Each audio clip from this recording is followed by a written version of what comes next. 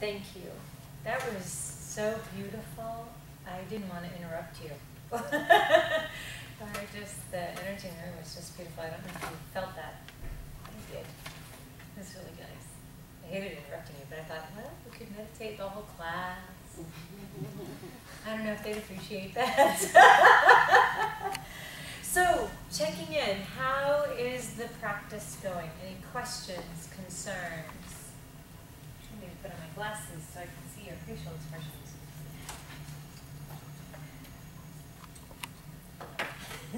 Thank you, Gigi. I can tell that you're smiling.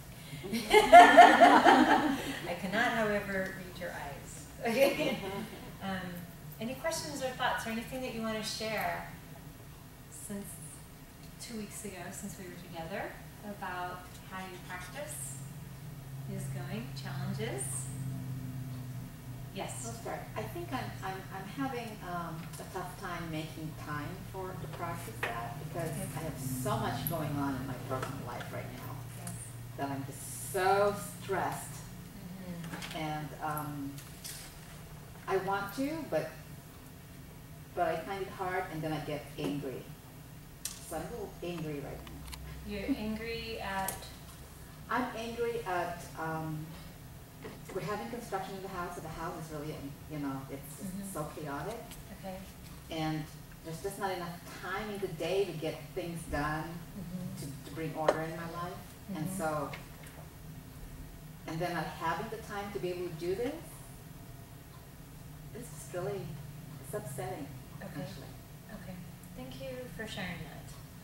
Anybody else feel that way, not having enough time and getting upset with yourself? Yeah. Me too. All right, so there, you're not alone. Yeah, doesn't that feel better? Yeah, it feels better that I'm not alone. Yeah. Yes, and I was just actually thinking about that last night. Wow, I'm not practicing in the way that I would like to, and I was getting on myself, and I was getting upset with myself, and then I realized, wait a minute, that's not the point.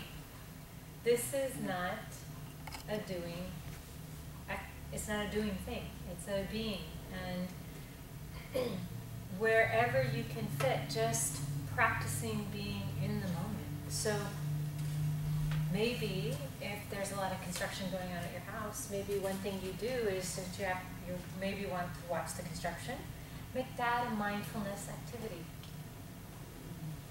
Isn't that fun? And then breathe. Just notice your breathing as you're watching the move back and forth, or up and down, or pounding, just breathing, and whatever that might be, that can become a practice. Does that sound good? Yeah, thank you for that. You're welcome. Yeah. Good. So try to appreciate what's going on other than fighting it, maybe. Yeah, well, that's what's that getting you? More anger, right? That's not working, so let that go. So it's whatever is presented. This is life. This is life. It doesn't go as we plan, right? So where's my opportunity to practice in this moment? Chaotic construction. I'll just practice watching, and then we're going to practice what's called loving kindness meditation practice, and that's, I used that one on the plane today a lot. I'll share that one with you. It's really handy. Yeah. You can use that one in meetings, loving kindness. So it's just, again, it's a practice. Again, what we're doing is we are literally changing the structure and function of the brain. And I learned so much more about this from this conference. It was so fun, so fascinating. So what they have determined from the research is there is no significant difference in what kind of focused exercise. They don't have a study right now that compares this focused exercise is better than this one. So isn't that interesting? So just practice with whatever you have. Okay. For novice practitioners. Good. What else came up for anybody? Any other questions or thoughts, ideas? Yes. I'm pendulating a little bit between feeling how you're feeling and then feeling very overcommitted. So forgiving myself for letting some things slip. Good. So I go and I say, okay, I would like to be exercising more. I would like to have my house cleaner. I would like to be more relaxed. I would and oscillating between that and then saying, okay, I have these few things that I need to continue to get through, and I can pick up and be more regularly doing the things that I would like to be doing once I get through this period of overcommitted, and I see the light at the end of the tunnel, so to speak. So I'm oscillating between feeling exactly that frustration that I can't do as much as I would like to, and just letting it go. Good. Good, and that's a practice too. Just even observing, this was a choice I didn't want to make and I made it, or this is a choice I made and it doesn't feel good. Mm-hmm. Like that's the practice, right? Moving from the what is being called that, the meta awareness, to the, what is it called? I can't think of the name. Meta attention. Thank you. What was it? Meta Meta attention. attention. Yes, meta attention. Good. So, and again, house cleaning can be a very meditative practice, right? I'm dusting, or I'm dusting, you know, whatever it is, I'm hurrying, all of that. But even just stop and just go, okay, you know, just that can be a really meditative practice. I know it sounds funny, but I learned that from Thich Nhat Hanh. I used to have these cards all over my house that said, okay, I'm washing dishes, now wash dishes. Washing dishes, and I'm boiling water, making a cup of tea. Can all be an opportunity to practice. Yes? I guess my question is, how can I be aware with my own feelings and needs that I need to do that versus just, because my husband's on one side, construction people on the other side. I mean, it's just like I'm getting bombarded, and then I lose myself rather than maybe focusing on enjoying, certain things. It's just not there, and I get frustrated. Yeah, and a lot of stress. Well, let me go back for just a moment. I had the great privilege. Did anybody see the Dalai Lama when he was here visiting? Okay, or a picture of the Dalai Lama? Okay, and did you in that picture there might have been a picture of his interpreter?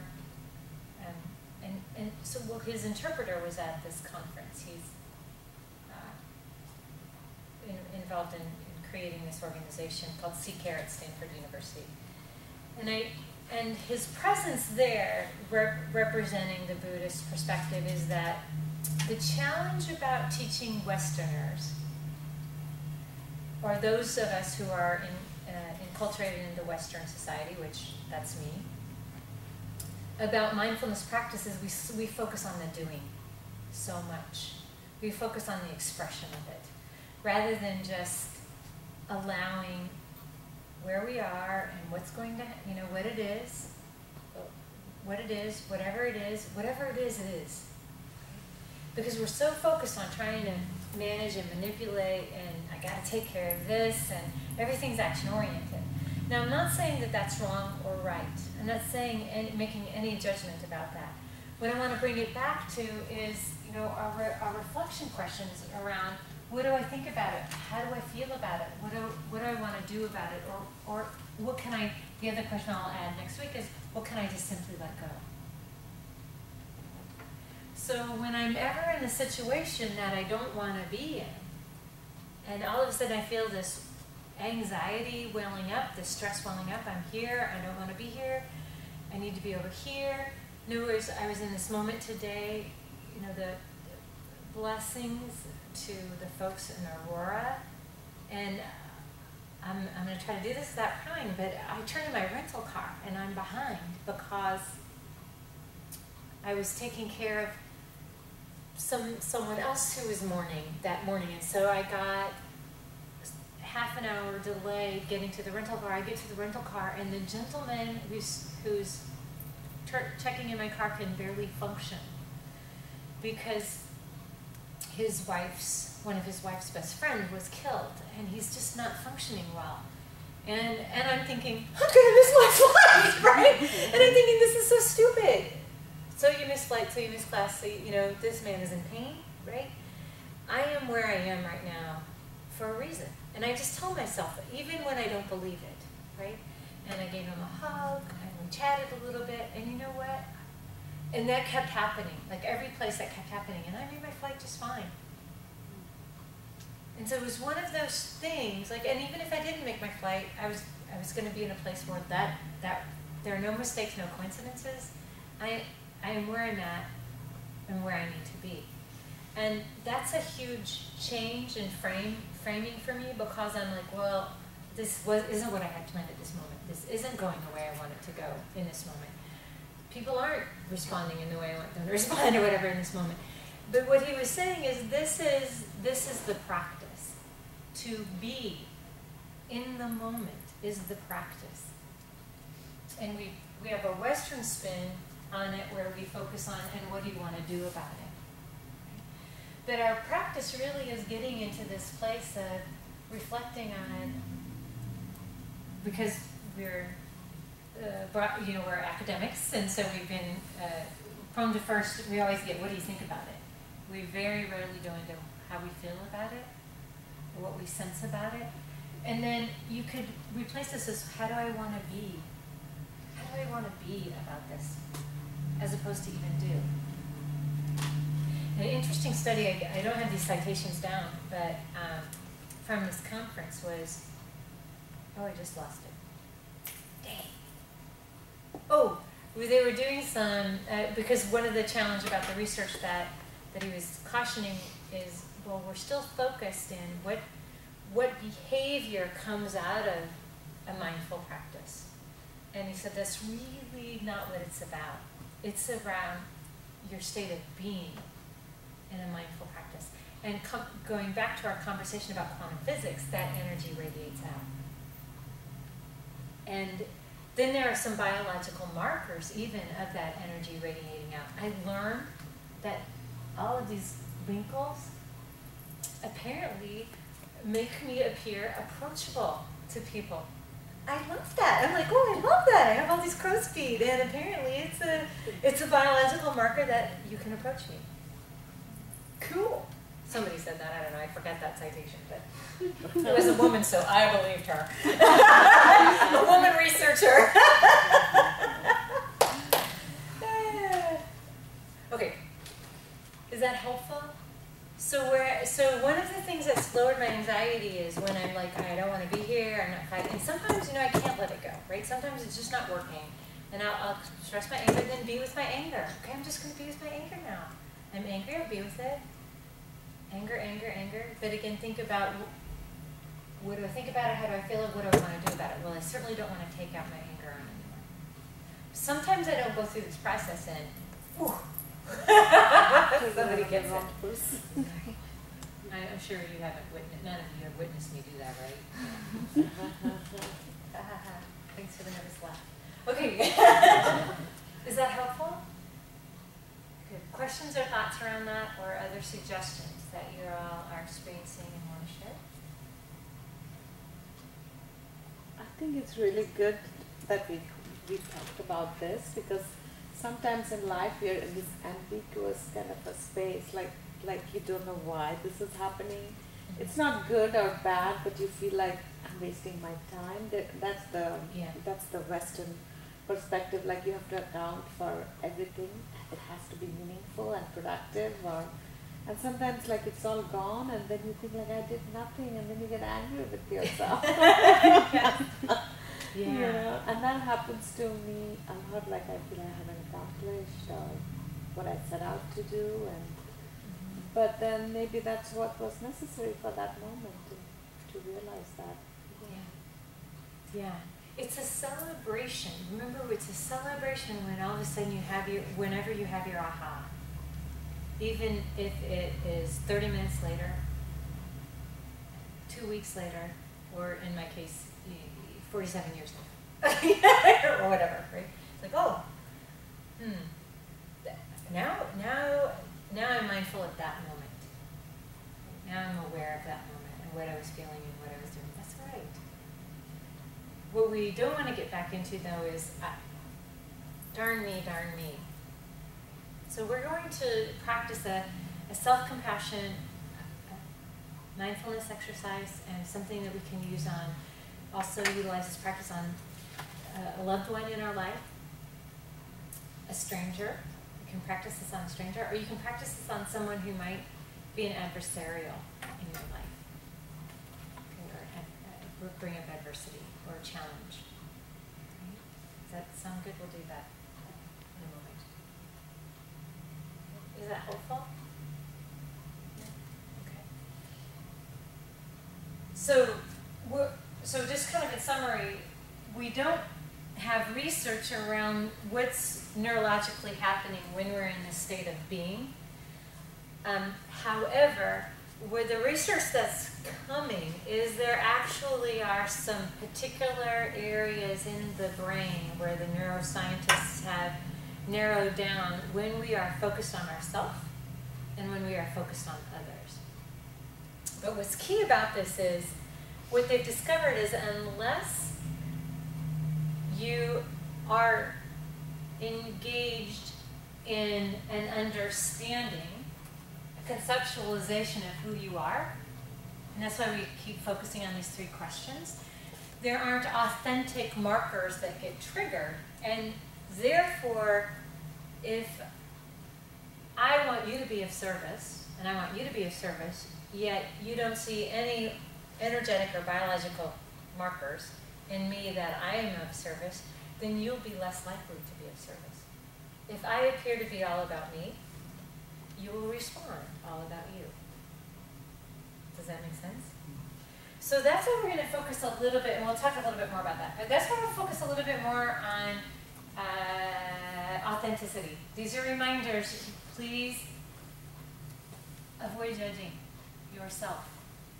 This is a practice. Practice. Just one mindful breath a day, one mindful step a day, whatever the case might be.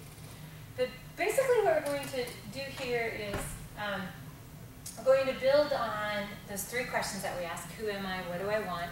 What is my life's purpose? The values exercise that we did earlier, and if you weren't here, hopefully you were able to get on the website and get those materials. The Byron Katie inquiry process. Is this true? How do I know it's true? How do I feel when I believe this is true? How do I feel when I believe this is not true? And the conscious choice-making process. Talk a little bit more about that. And differentiating fact from interpretation. Right? There are construction workers in your home. They may be behind schedule. They may have done something wrong. Those might all be facts. But what's your interpretation of that? And that may be what's causing you suffering. Right, so authenticity. Basically what we're talking here is the notion of it being true to one's own self. And earlier in the course we had the quote from the famous quantum physicist who said basically the point of inquiry is not to fool yourself, and yourself is easy to fool because you fool yourself. So I have a lot of conversations with my friends. I put up a dog here because if I think if anything is authentic, it's a dog. They're just, they're so authentic. So I keep thinking that any time that I'm not being honest with another, I'm not being honest with myself. And so this whole notion of journeying through authenticity, and this was I updated this slide yesterday because this was one of the researchers there, and this was her whole point, is the theory around selective investment theory is it's when you want somebody else to engage in behavior that says, what is in this for someone other than me? And that's, again, this, I need to be compassionate to myself so that I can be compassionate to others, and our course is about learning how to be compassionate to ourselves. But if you're thinking about collaboration and working around, particularly in an environment where you're trying to depoliticize decision-making, if I am appearing that it's all about me and I'm showing up that it's all about me, it's going to be very difficult, right, for you to engage in a collaborative conversation and for us to really get on the agenda on the table. So that's why our journey in authenticity, our expectations for others to be authentic begins with ourselves and our own practice. And I can be authentic and still engage with someone who I may sense is not, and vice versa.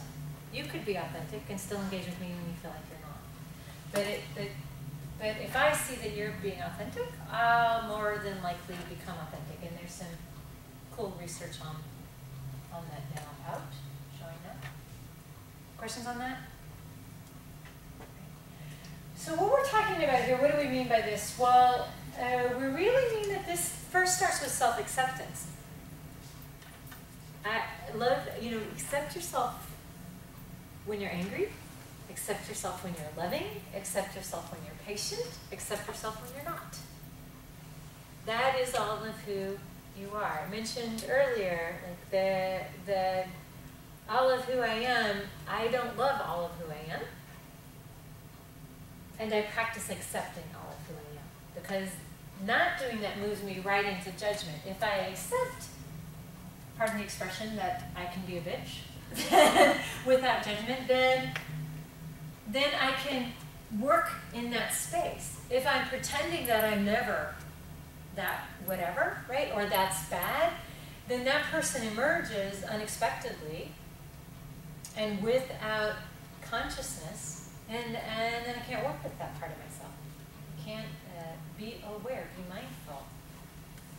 Do the Byron and Katie inquiry process with that person. Does that make sense? That part of myself. Okay. So, and rationalization also is key. I just recently mentioned to my friends, if I am rationalizing a decision, that probably means I'm not being honest with myself. If I'm explaining to you and I'm getting into this rationalization of why I'm doing this, making this decision, or why I'm saying this, or why I'm whatever, that's a trigger to me now that there's something that I'm not being authentic with myself. Because when I'm being authentic, I'm going to own my own choice, own my own decision making, own my own choice, and I'll take full responsibility. That I don't need to explain that to you. Does that make sense? Unless you ask me questions and then I can explain. Does that make sense? Wouldn't you rationalize if you think the other person is going to judge you, even if you are accepting of that decision or behavior? Good. So this is what brings in this. Well, being aware of, but not of concern of what others think of you. Yes. I did this while I was at the conference. I was in this room in a small group house section, and all of a sudden I felt really backed into a corner. And I started rationalizing why I didn't want to do something. And then I realized it was all about that. I was all concerned about what they would think of me. Because when I did the cake, I'm like, yeah, no, I don't want to do this. But when I was rationalizing, and it was this blah, blah, blah, blah, right? I realized, oh, I'm worried about what they're going to think of me for not wanting to do this. Let it go. They're going to think whatever, people, people are going to think about whatever they're going to think about you regardless.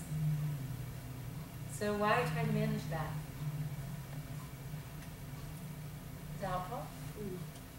Good. Okay.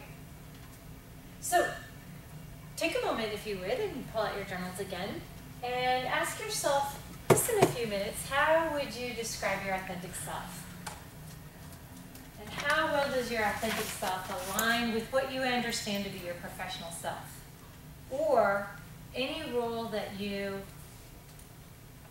are functioning in, whether it's partner, mother, daughter, son, whatever it might be. Sorry, we do have a male in the room. And then how well do you feel that your authentic self resonates or fits in with the perception of your work self or your work culture? Or your home, again, community service, use whatever you'd like to. And what do you think about that? How do you feel about that? So go ahead and take a few minutes and do that. Are you guys cold? Yes.